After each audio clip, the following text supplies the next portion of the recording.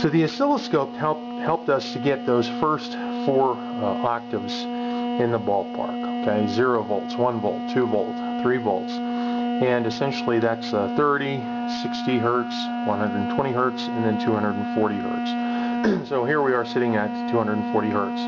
Now what we want to do though is we want to start going higher in voltage and obviously higher in frequency as well. And then we're going to start to use the high frequency adjust to help us to bring things in.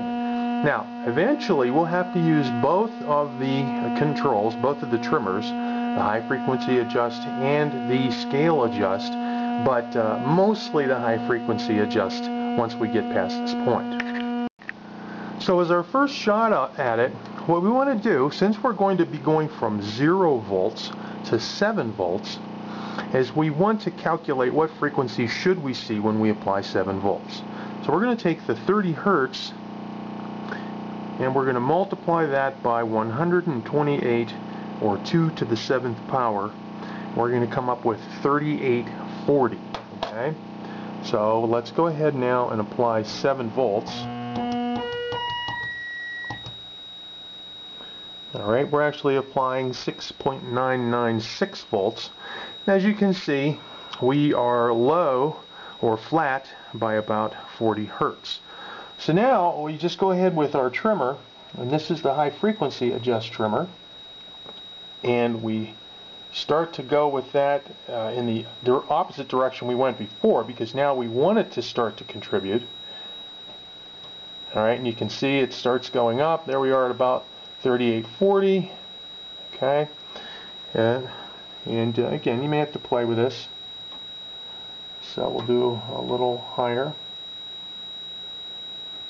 Somebody's got to invent a little screwdriver that really goes on to these little pots a lot easier than the one I have.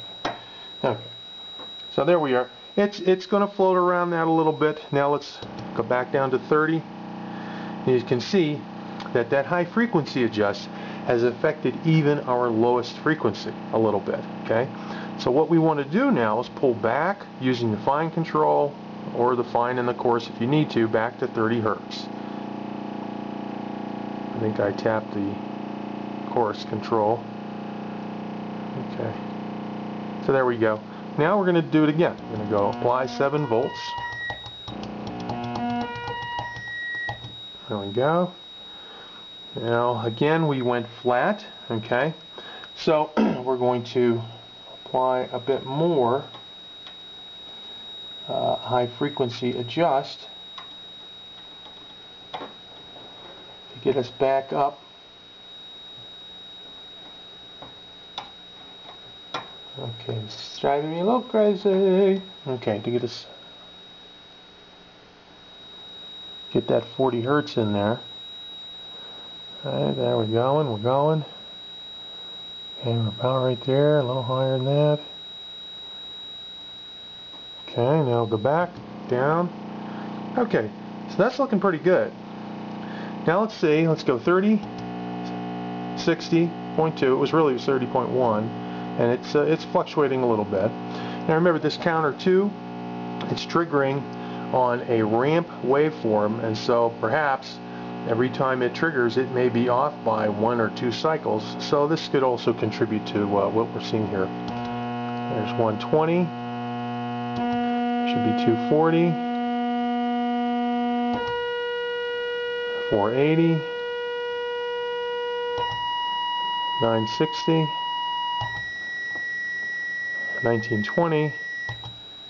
And 3840. Now, we have gone a little too high. We can cut back on the high frequency adjust pot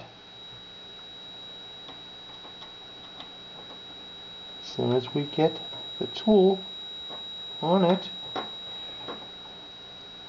Okay, a little bit. Okay, back down to 30.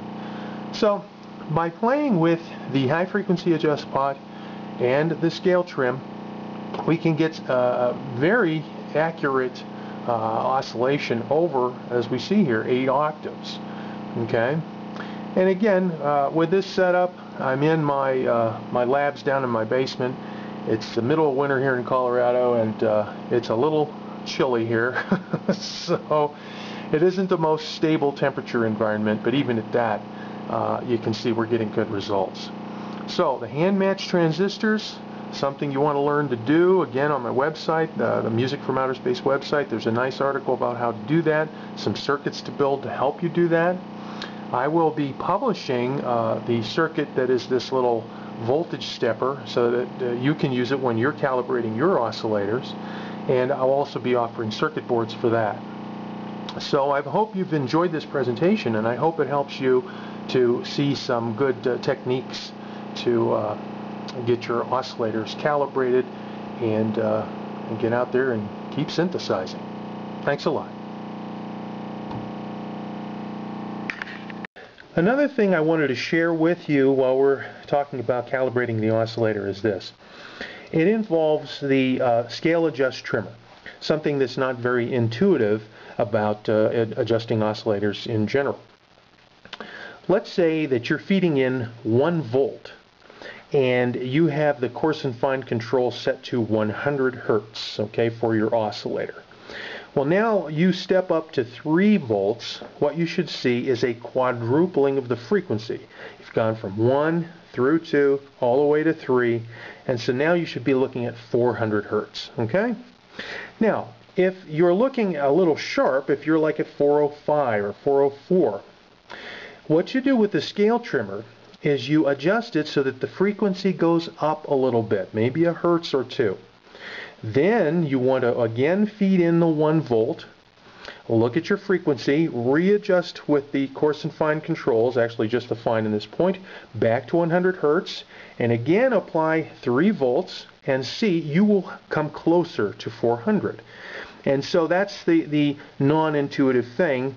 When you're sharp at a higher voltage, you want to adjust scale trim to go a little sharper, then go back to your starting voltage, adjust the frequency, and try again.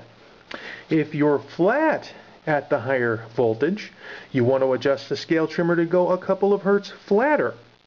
Go back to your original voltage, look at the frequency, readjust with the fine control back to 100 hertz again, and then apply that higher voltage, 3 volts, and you'll notice you've gone up on that higher end, okay? So when you're sharp, go a little sharper. When you're flat, go a little flatter, and that will help you as you're iterating and going back and forth trying to get the most tune out of your oscillator.